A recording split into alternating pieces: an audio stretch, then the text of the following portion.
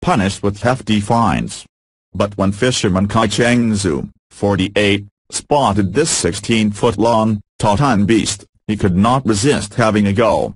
He heaved it to shore and dragged it to the street. Then, incredibly, he dumped it onto a truck, and drove it for half an hour to the nearest 1,000 to 20,000 yuan, around 1,000 pounds to 2,000 pounds. He claims the fish was already dead by the time they reached the market in Shishi, 10 miles away, after accidentally getting caught in his fishing net. He told local media he did not know it was a whale shark. "The giant creature broke our net and got inside to eat the fish we caught," he explained. As you can see, it had eaten a fair few, but after being trapped in the net, it had what having caught it, and because it was already dead, it seemed a shame to waste it.